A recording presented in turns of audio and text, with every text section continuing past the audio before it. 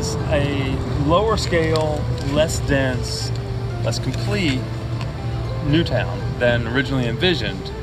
But it's amazing how actually, even though there's not as much material, not as many dwelling units, not as much commercial, not as much civic as originally envisioned, it still feels really nice.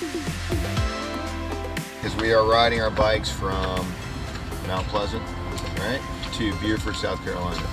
Fantastic. Just today. That's just today, right? Today. Yeah. And where are we going tomorrow? Savannah. We designed Ion, we started in Rockville and came here. Actually, we began in Savannah, almost a reverse of the trip we're taking. And we stopped in places along the way that we'll be stopping, like Beaufort and Rockville.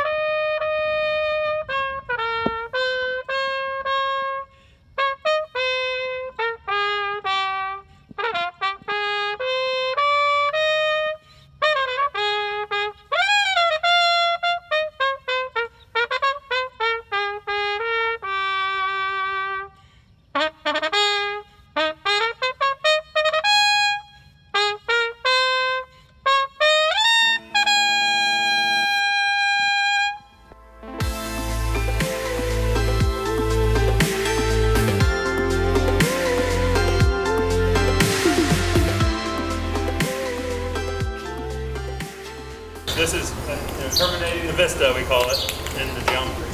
And the church actually is by design steps out into the view, and we get the church steeple on axis here. And not too many steps that way. Between us and the church steeple is the spot at the Dock Street Theater where the charter for the new urbanism was signed all those years ago.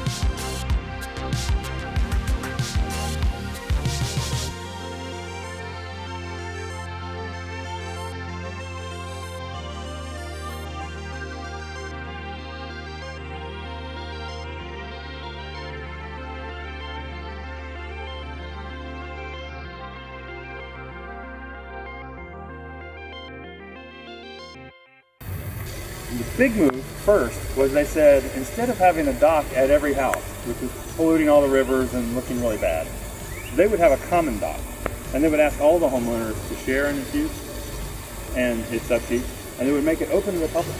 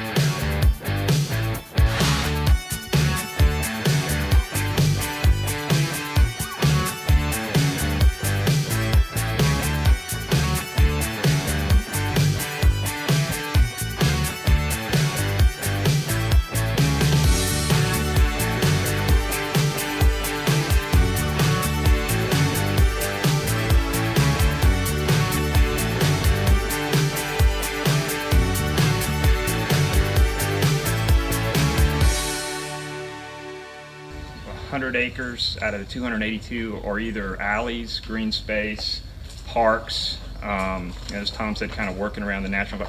The alleys, as you noticed, are all gravel. That was another thing we did to kind of slow traffic down, slow the traffic down, and also to keep just kind of the water, from water runoff. It just works a lot better than and it has worked. I mean, we still have people kind of complain a little bit about the gravel, but I think it makes it so much more subtle. So people walk the alleys more so than probably the sidewalks. They go up and down the alleys. So we kind of, as a plan, this is the urban area right here. We weren't really allowed as we started and got the zoning. The property was already zoned for 1,000 units, mixed use. But the original plan had like apartment complex right here, a gas station here, and then every inch of frontage of the property was single family homes. There was no parks along the greenway. And so one of the things we did on the master plan is we made sure, something we learned from Newport, but we actually have a greenway that runs all the way along the property right here.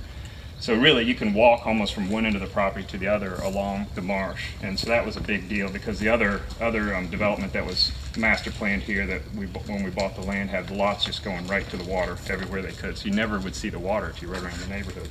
So that was we did it at Newport. It was kind of ambitious at Newport because we pulled the houses back and did a green, but you can only walk. Did you guys walk up there? You can only walk up there. And here we said, well, let's put the road in front so you feel it as you drive through the neighborhood, whether you're biking or walking. On the island, this was all single-family homes out here. Of course, this was probably the most expensive lot right here, but we gave this back to the community as part of the plan. I think it just enhanced so much value. So what it did is the people that live back here have a chance to come and feel and touch the water